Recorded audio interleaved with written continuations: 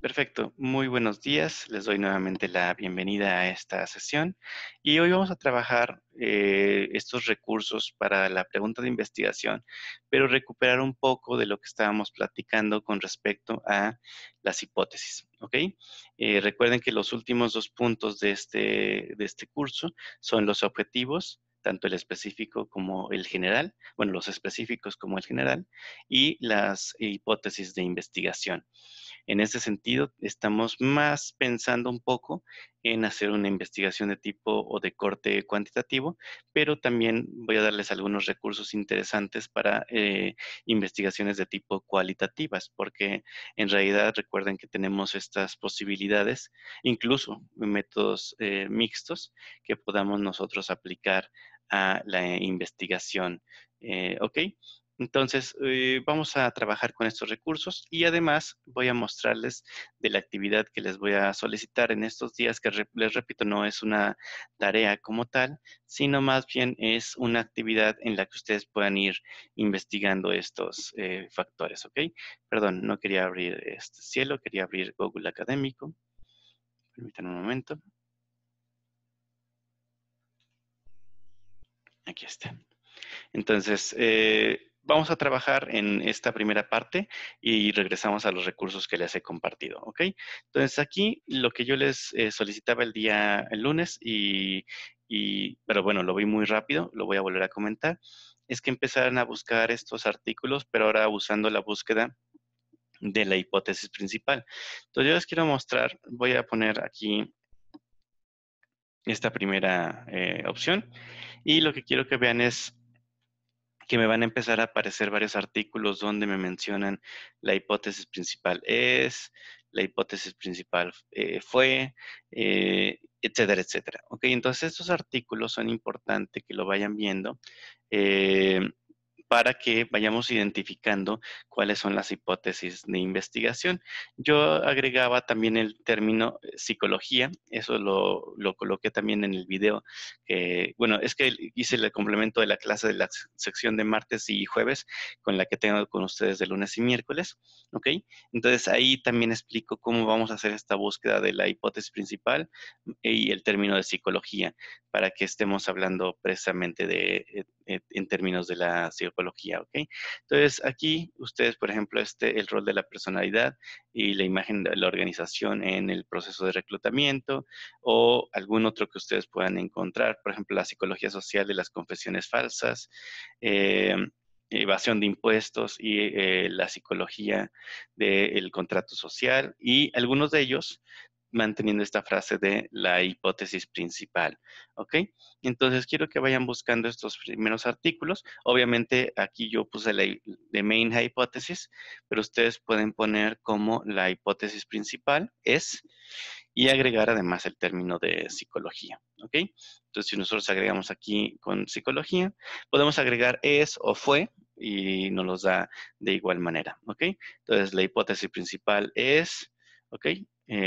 Perdón, y podemos ir revisando cada una de estas hipótesis. Entonces, nada más quería cerrar un poquito esta parte de la actividad para que ustedes vieran cómo se redondea esta búsqueda. ¿Ok? Entonces, vayan haciendo esta búsqueda sistemática de estos artículos con respecto a la hipótesis principal, ¿ok? Para que en su momento podamos ya incorporarlo a una búsqueda sistemática para generar nuestros antecedentes del problema. ¿Ok? Entonces aquí en esta parte que es importante, les voy a mostrar estos recursos que son para la pregunta de investigación, pero recuerden, o no me acuerdo si lo comenté, si no lo vuelvo a hacer, los recursos de investigación, digo, los recursos de la pregunta de investigación están ligados directamente con las hipótesis del problema, ¿sale? Si nosotros tenemos una hipótesis de tipo, no sé, descriptiva o de tipo causal, va a estar muy relacionada con la pregunta de investigación. De hecho, mucha gente en su trabajo de investigación coloca una o coloca la otra. A veces coloca ambas, pero por lo regular coloca la hipótesis. en el término de la pregunta de investigación es, podemos hacer la búsqueda incluso aquí en Google Académico para ver los artículos que hagan una referencia con respecto a la pregunta de investigación. Por ejemplo, acá en vez de esto vamos a poner pregunta de investigación. Y vamos a encontrar algunas ideas, pero en realidad, si se dan cuenta, estos artículos que están, bueno, estos documentos que están inicialmente, más bien son cómo generar una pregunta de investigación, ¿ok? Entonces, por lo regular no se comenta de esa forma. Entonces, a mí a lo mejor si yo pongo was o is, a lo mejor posiblemente mejora la búsqueda, pero en realidad no. En realidad es lo mismo. Déjenme quitar el término. Ah, perdón, es error mío. Como estoy buscando en inglés. Ok, disculpa. Ok, entonces, por ejemplo, este es artículo, es un artículo de 1988. Déjenme ver si me permite ver el resumen. Ok, es de la APA. Y no sé si venga aquí porque puede que venga en el texto, no necesariamente tiene que venir en el resumen, ¿sale? Researcher. Bueno, no, aquí viene otra vez la hipótesis y no, en esta parte no viene, pero debe venir durante el texto, ¿sale? Ok, entonces vamos para atrás. Pero bueno, nuevamente, la búsqueda es un poco más complicada cuando buscamos preguntas de investigación. En realidad, les digo que la frase que más aparece es el de la hipótesis principal. Es, eh, por ejemplo, esta a la mejor, no, es que otra vez, vean el título de este documento, es Desarrollando buenas preguntas o increíbles preguntas de investigación, ¿no? Entonces, no es un artículo, es un texto que les ayuda a construirla, ¿no? Entonces, es mejor buscar lo de la hipótesis principal, ¿ok? Y en ese sentido, estos recursos que les comparto y que me parecen bastante agradables. En la red hay muchos documentos, pero hay que saber cómo discriminarlos entre ellos. Y para eso les quiero enseñar este ejemplo. Hice esta búsqueda en Google eh, que dice pregunta de investigación psicología. Noten que no hice una búsqueda con las comillas, con el signo de más o etcétera, que no solamente aplica en Google Académico, también lo pueden buscar directamente en Google, ¿ok? Entonces, cuando yo hago esta búsqueda así como está, quiero que vean cuántos resultados tiene. Y aparte dice cerca de, ni siquiera dice aproximadamente, exacto, ¿no? Dice cerca de 552 millones de resultados. Es decir, ¿cómo puedo yo buscar entre ese mar de documentos? Son muchísimos. O sea, 152 millones es muchísimo, ¿sale? Entonces hice la misma búsqueda, pero ahora aplicando el criterio con comillas y psicología, que también lo puedo usar en Google. Y vean cuántos resultados obtuve. 170. Entonces, esto es muy interesante y es muy importante que ustedes lo sepan, que estos operadores que nosotros podemos ocupar en Google Académico, lo podemos ocupar también directamente en Google y hace que la búsqueda sea más viable de realizar. ¿Ok? 552 millones es muy, muy, muy complicado. ¿Ok? Entonces, es importante que ustedes lo sepan, ¿sale?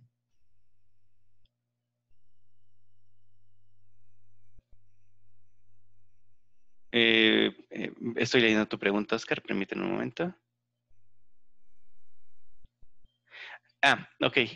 Sí, no te preocupes, es una pregunta, es importante, Oscar, y te lo agradezco mucho y te vuelvo a saludar nuevamente. Buenos días. Si no ponemos nada, lo que hace la búsqueda es que está buscando palabra por palabra. Entonces va a encontrar todo lo que tenga o una palabra, por ejemplo, research, o que tenga la palabra question, o que tenga la palabra psychology. Igual hace lo mismo en Google Académico, es decir, en vez de buscar la frase exacta, busca todo lo que tenga una de esas palabras. Y eso no es muy conveniente a la hora de la búsqueda porque va a haber cosas que tengan la palabra question, por ejemplo, pero que no tenga nada que ver ni con research ni con psychology, ¿sale? O que tenga que ver con research, pero no tenga que ver con question ni con psychology, ¿sale? Entonces, cuando yo hago la búsqueda en Google Académico o en Google y pongo entrecomillado, lo que va a hacer es buscar esa frase exacta, research question, y al poner el más hace que sea con el término de psicología, ¿sale? Entonces, si ustedes ven aquí, quiero mostrar las dos partes. Si ustedes ven la búsqueda que realizó haciendo Google normal, eh, aquí algunos parece que tienen que ver con estos de psicología, pero por ejemplo este no tiene la palabra psicología de por medio. Este, este no tiene la palabra psicología, bueno, sé que en la primera parte. Sin embargo, no son documentos tan confiables. Si yo me voy aquí, ven, incluso me hace la búsqueda con el antivirus, diciéndome cuáles son recursos importantes y directamente con psicología y research question. Aquí sí es importante que eso lo vean. Entonces, esa era, es la razón por la que hacemos esta búsqueda especializada, Oscar. Entonces, aquí, no, al contrario, gracias por la pregunta. Aquí les quiero mostrar rápidamente este círculo. Este primer, eh, ¿cómo se podría decir? Resultado de búsqueda, ¿ok? Este primer resultado de búsqueda que tener Google a partir de esta búsqueda, que les copio en el chat si ustedes lo quieren hacer, ¿sale? Eh, este primer resultado de búsqueda es muy bueno.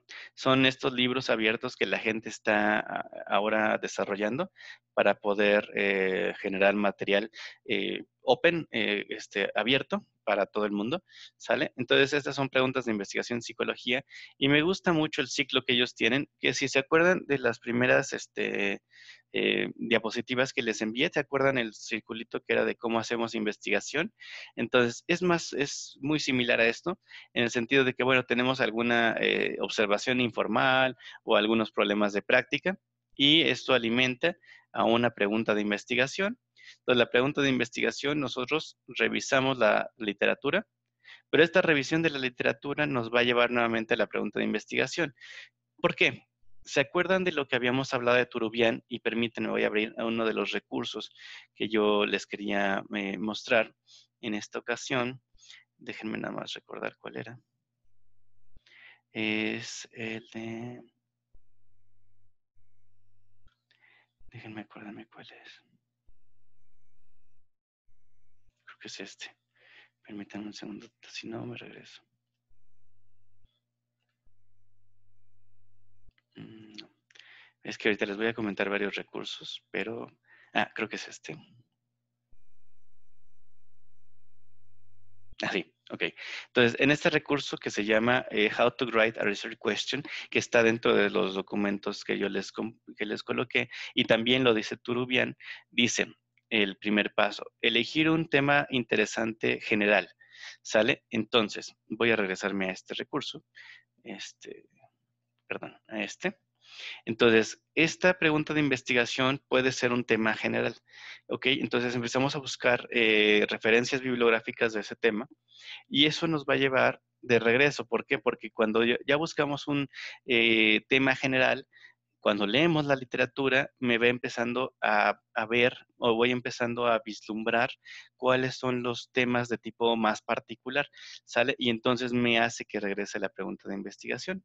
Y ya una vez refinado este proceso de la pregunta de investigación, me muevo a estudios de tipo empírico. ¿A qué se refiere estudios de tipo empírico? No se refiere cuantitativo, se refiere a recolectar datos. ¿Se acuerdan?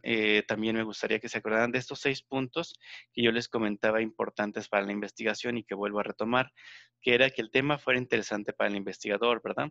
Que tuviéramos los recursos para llevar a cabo esta investigación, que la amplitud del problema fuera manejable para nosotros, tanto en tiempo, económico, de conocimiento, ¿ok? Que pudiéramos recolectar datos para poder probar esto, que tuviera una relevancia, una significancia práctica o teórica y el último punto que fuera ético. hacer esta investigación. Que por cierto, les voy a mandar también, encontré, por si me escuchas, Andrea, también, encontré un documento muy, muy interesante sobre la significancia del problema. Entonces les voy a mandar una serie de puntos que ustedes los pueden hacer a manera de guía para poder encontrar la significancia del problema de una manera más sistematizada. Entonces encontré eso, me quedé pensando en tu pregunta, Andrea, y encontré un material adicional para ustedes que también se los voy a compartir próximamente. Entonces eso me quedé también pensando y se los comparto. ¿Ok? Entonces en este ciclo, perfecto, muchas, muchas gracias, Andrea. Entonces, en este ciclo, después de los datos, pues sigue el análisis de los mismos para llegar a las conclusiones. Y esas conclusiones me hacen otra vez que vaya a la revisión de la literatura. O sea, es un ciclo que se vuelve a repetir en sí mismo. Entonces, me gustó mucho la imagen y está dentro de los recursos que ustedes pueden buscar en Google. Es el primero que aparece con esa búsqueda. ¿Sale? Pregunta de investigación con psicología. ¿Ok? Perfecto. Entonces ahí hay varios ejemplos que me gustaría que ustedes revisaran. Pero me voy a regresar a los recursos que ya les he compartido. Entonces les decía, este es uno muy bonito. Sale de cómo escribir una pregunta de investigación. ¿Ok? Y después les compartí algunos otros recursos que también son interesantes. Y uno que les quiero mostrar ahorita es este de acá, que dice preguntas de investigación, que están ahí. Es un colegio comunitario. Y me gustó mucho por lo siguiente. Hagan de cuenta que va poniendo algunas preguntas, ¿ok? En la pestaña 3, porque hay varias pestañas, de hecho pueden revisar todas las pestañas, pero en la pestaña número 3, que son las preguntas de investigación, hace el siguiente ejercicio, ¿ok? Dice, ¿son los niños que juegan, los niños que juegan videojuegos más propensos a ser violentos? Entonces, aquí me gusta cómo van poniendo estas casillas, porque, por ejemplo, ponen tópico, videojuegos, ¿cuándo? Este año, ¿en qué lugar? Personas y qué tipo de evento, ¿ok? Y entonces va generando una buena pregunta de investigación, una mediana y una muy mala pregunta de investigación. Este es respecto a divorcio, este es respecto a botellas de plástico y etcétera, etcétera. Entonces me gusta mucho cómo lo va llevando. Espero que les sea útil a ustedes. Es un buen elemento. Por ejemplo, éxito académico, ¿no? ¿Cuándo? De la investigación reciente, 2005 al presente. ¿Dónde? En escuelas preparatorias y instituciones de licenciatura, pruebas estandarizadas, estudiantes de college que son de los primeros años. Entonces, ¿qué tan buen predictor es una prueba estandarizada para el éxito académico? Una mala pregunta de investigación sería, ¿qué tipo de estudiantes les irá bien en la vida? ¿Sale? Entonces, me gusta la dinámica de esta página, que es muy similar a la dinámica de esta página, donde se llama Examples of Good and Bad Research Questions. Esta también me gustó mucho, también se las comparto, me parece muy, muy buena, porque nuevamente es leer muchas preguntas de investigación, leer muchas hipótesis y van construyendo la suya, ¿verdad? Por ejemplo, esta. Preguntas que tienen respuestas complejas o que deben tener respuestas complejas. Una mala pregunta de investigación sería, eh, ¿ser dueño de una mascota mejora la calidad de vida de las personas mayores? Pero una buena pregunta de investigación sería, ¿en qué formas o de qué maneras eh, eh, tener una mascota mejora la calidad de vida de las personas mayores? ¿Ok? Entonces, la mala pregunta, como dice acá, son preguntas que le llamamos de sí o no. Es decir, son preguntas que se responden simplemente diciendo, ¿crees que mañana vaya a llover? Sí. ¿Ok? No es una pregunta compleja. Pero si preguntamos, ¿bajo qué condiciones mañana es posible que llueva? Es una pregunta compleja. Entonces, a mí me gustó mucho también esta página eh, para ustedes que pudieran tenerlo presente, ¿sale? Eh, Otra pregunta interesante, por ejemplo, eh, ¿cuáles son las ventajas y desventajas del uso del teléfono celular en las escuelas? ¿Ok? Esa es una mala pregunta de investigación. Mientras que una buena pregunta de investigación es, ¿qué mm, Bueno, ¿qué tanto el uso restrictivo de los celulares en las escuelas afecta la interacción social de los estudiantes? Esa es una mejor pregunta de investigación que que la primera, ¿sale? Entonces, este también lo pueden revisar. Es otro de los recursos.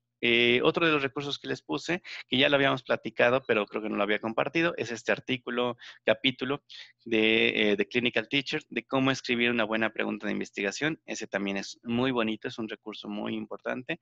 Y aquí les puse tres que son interesantes de revisar. Este me gustó mucho, que es de la Universidad de Sydney, ¿ok? Que es cómo escribir una tesis. Aquí es importante, quiero distinguir una cosa muy importante acá. Estamos haciendo un protocolo, digamos, desde el punto de vista del planteamiento del problema. Pero el documento más grande que quizás puedan escribir durante la licenciatura, ¿y por qué digo quizás? Porque muchos de ustedes van a decidir un mecanismo de graduación más de tipo examen Ceneval o por promedio. Pero otra de las opciones de graduación es la tesis. Y la tesis es un documento en el que ustedes van a ir escribiendo su planteamiento del problema y demás asuntos que van relacionados con el proceso de investigación. Entonces, aquí me gusta mucho este documento que también está ahí, porque va diferenciando que este honors es una tesis de licenciatura. Entonces, ¿cuál es la diferencia entre una tesis de licenciatura con respecto a una de maestría de minor, que es una maestría más como de tipo profesionalizante, ¿ok? Esta que sería una maestría más de tipo de investigación y el doctorado, ¿sale? Entonces va haciendo la diferenciación entre ellas. Y además me gustan las tablitas que va poniendo porque es una tesis en ciencias, una tesis en humanidades, una tesis en estudios sociales, ¿sale?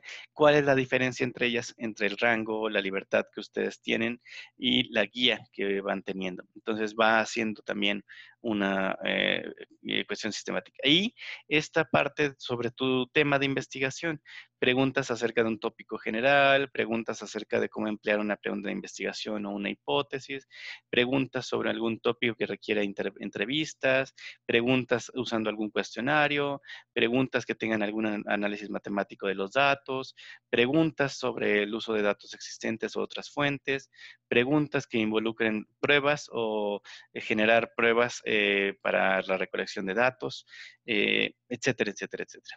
¿Sale? Entonces vienen varios ejemplos. Entonces, si se dan cuenta, les traté de buscar y tener recursos aquí disponibles para que ustedes vayan viendo gran variedad. Y finalmente, el último recurso que les comento es este documento en PDF, que es de un profesor de la Universidad de Radford en Estados Unidos. Y bueno, el título es un título de broma, es un título gracioso en el sentido de la investigación que él hace, porque es un documento que él creó única y exclusivamente para ir diciendo todos los elementos, ¿no? La declaración del problema, la revisión bibliográfica y demás. Entonces viene todo un documento en ejemplo completo. Entonces también está aquí en estos recursos que les he compartido. Y me parece que ya he visto, bueno, y esta que es una guía, es de las mejores guías en español que he encontrado es esta. Entonces aquí se los puse de academia, guía para elaboración del protocolo de tesis, ese también lo pueden revisar, aunque el complemento entre todos es bastante, bastante bueno. ¿Ok?